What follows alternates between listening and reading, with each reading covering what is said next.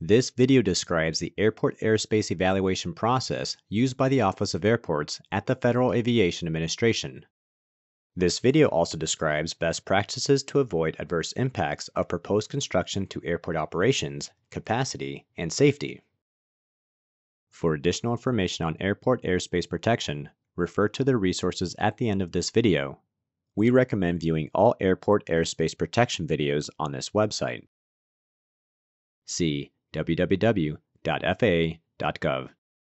Images in this video are graphical representations only and are not to scale. This video focuses on off-airport development. Structures and development near an airport can adversely affect the airport's capacity, operations, and safety. Proactive coordination of proposed development plans with the FAA in a timely manner prior to construction will minimize adverse impacts to the airport, commerce, travel, and local communities. When the location and height of a proposed construction project is known, it is crucial for a proponent to determine if a submission is required. The FAA Notice Criteria tool located on the OEAAA website provides a means to do this. Scan the QR code to access the website. When proponents of a project begin their planning, they inform the FAA of their plans by completing and submitting the FAA's Form 7460-1, Notice of Proposed Construction or Alteration. This initiates the FAA's review process outlined here. File the FAA Form 7460-1 as early as possible in the preliminary stages of the project when the location and height of the proposed structure are known. FAA Form 7460-1 is located on the FAA's Obstruction Evaluation / Airport Airspace Analysis OEAAA website at oeaaa.faa.gov. Completing the form requires entering all proponent contact information, the precise project location and its description, whether it is new construction or an alteration to an existing structure, identification of the permanence, type, and the marking and lighting of the proposed structure, the construction schedule, and the complete description of the proposal. Additionally, including a sketch or drawing with your submission will assist the FAA in assessing your proposal and may help expedite the review process. The FAA's assessment is based solely on the information provided in this form. Any changes to the proposed height or location will invalidate the aeronautical study and the proponent would need to file a new case. The jurisdictional authority to limit building and structure heights through the construction permit process rests with local government authorities and not with the FAA. The FAA's role is to determine the effect on the safe and efficient use of navigable airspace. The local authorities, the FAA, and the airport sponsor are all responsible for working together to protect the airspace vital for safe airport operations. The proponent collects accurate data for the location and height of the structure and then submits FAA Form 7460-1. The FAA then conducts an initial review of the submission. See the Airport Airspace Protection video to learn about some of the airport protection surfaces that are considered in the initial review. If the proposed structure exceeds the FAA's height limits, it is presumed to be a hazard to air navigation. The FAA will then engage with the proponent to address and resolve any potential aeronautical impacts. It is beneficial for the proponent to arrange a meeting with the airport, local government, and the FAA to explore ideas and alternatives.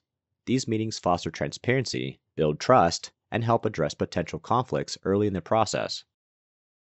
In this example, the building's height interferes with the necessary airspace needed to ensure flight safety, as discussed in the Airport Airspace Protection video. If the proponent agrees to lower the height, the FAA issues a determination of no hazard. The proponent may proceed with their revised plan. However, if the proponent does not accept any of the proposed mitigations, the FAA then performs a detailed aeronautical study to assess whether the presumed hazard is a hazard to air navigation. The detailed FAA study analyzes potential impacts to airport capacity, safety, and utility, which includes impacts to takeoff and landing operations. If the FAA's aeronautical study determines the presumed hazard is not a hazard, the FAA issues a determination of no hazard. Marking and lighting of the proposed structure may still be required. Advisory Circular 70/7460-1, Obstruction Marking and Lighting, describes the FAA standards for marking and lighting obstructions. However, if the FAA's aeronautical study confirms the proposed structure poses a substantial aeronautical impact, the FAA issues a hazard determination to the proponent. See the Airport Airspace case study video in the Airport Design Technical video series for examples of impacts that these hazards may cause to an airport. Protecting airport airspace is complex and requires proactive communication and partnership between all key stakeholders to identify potential impacts to airport airspace. Following best practices leads to mutually beneficial outcomes for airports, proponents, and local communities. Each stakeholder plays a role in ensuring a successful outcome.